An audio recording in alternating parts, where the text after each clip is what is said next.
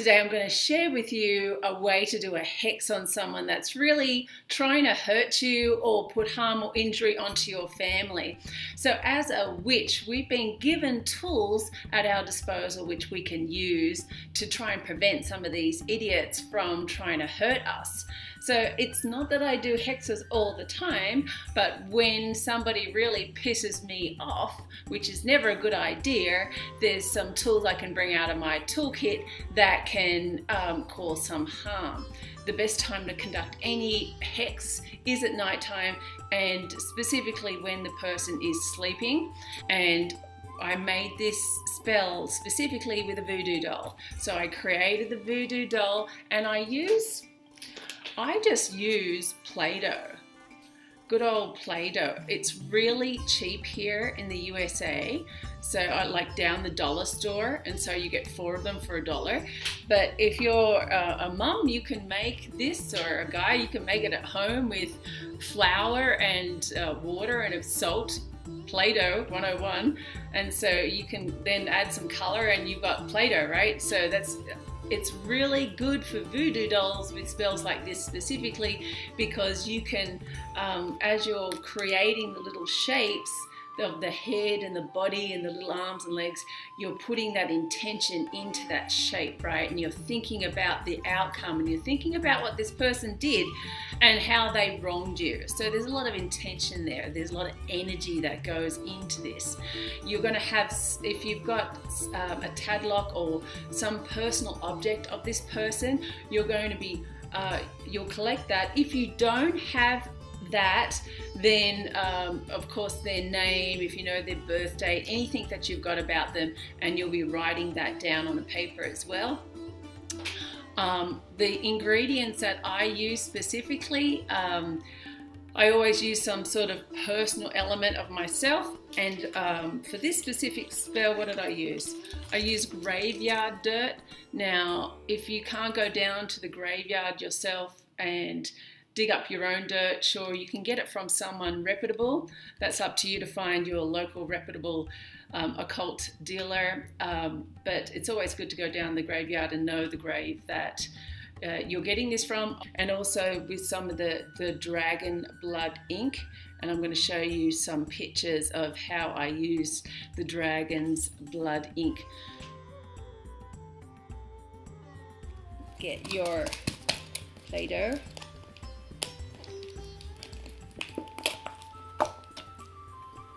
And it's really soft, okay? Very, very soft. And so all you have to do, now remember it would be nighttime while you're constructing this voodoo doll. It's always best to do your hexes at nighttime. I've got some candles burning. I've got actually 2 red candles, and you might think candles are for love spells, but red candles are for love spells, but check out my website where I've also got the candle colors for black magic spells. That's under advanced magic on my site. So you might want to check that. And I also have a single black candle that's burning. Now, I've evoked my specific spirit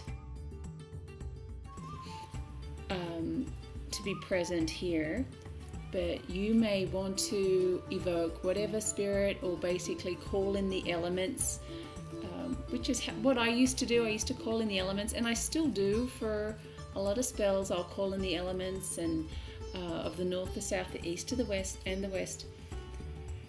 But for this hex, you're really getting into state, and you're thinking about what that person did to you.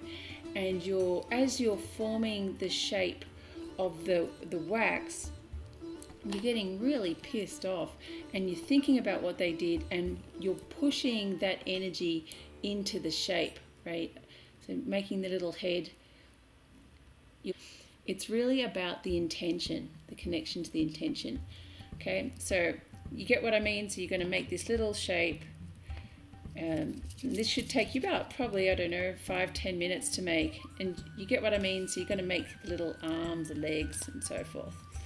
So this is what I did last night. So this is the shape Turn this around. Of course, this is the end product, but this was blue Play-Doh, the head, arms, body.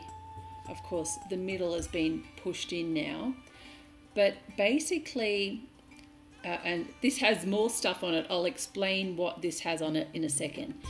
But what I do, this is graveyard dirt, and you should go to a cemetery and collect graveyard dirt yourself if you can. Be very mindful and read up on how you should collect the dirt and which graves you should collect it off.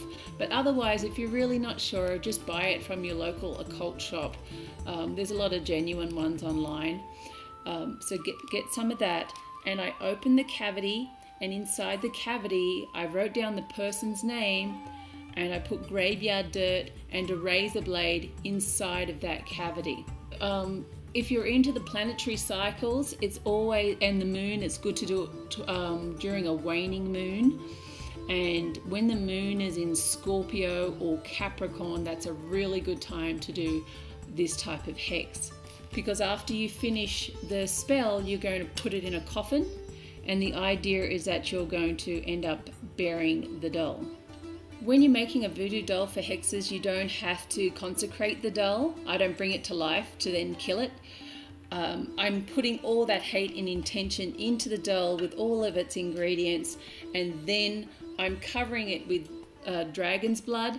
Dragon's blood isn't from a freshly killed dragon, it's actually from a tree. You can look up where that's made and how it's harvested and the natural forms of that online.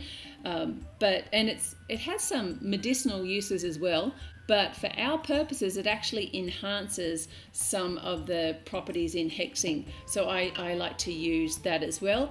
I use some of my own body fluids. I've spat on this doll, and at the end of it I've punched it and I spat on it, and I've really just punched in the torment and all the pain and all the anger into the doll. That is the spell in itself. Finally, I'm sealing it with the black wax, and once again I'm cursing the little doll, right? I'm also asking my spirit guide to ensure that the work and the hate and my personal request for what I want done to this person will be carried out. So the next thing you do to finish off this spell is that you put some more graveyard dirt on top of the doll, and you put it inside the box, and then you put some more dirt on top of the doll. Once again, cursing it, you seal it in the box, and then what you're going to do is take it outside. It really depends on where you live. You can take it back to a graveyard if you live next to a graveyard or somewhere close that you're not going to get busted and thrown into jail. After you bury the person, you forget about it, right? You don't think about that. You don't think about the spell. You don't think about the person again, because if you do, it's going to really interfere with its working. So you just got to let it be. And then you go and have a cleansing bath with however you like to do your cleansing baths, but you just clear your aura, you clear your energy, and then you be done with it, because you're done now. You can't think about it anymore. That's it for your doll, and let your spiritual guide take care of the rest of it.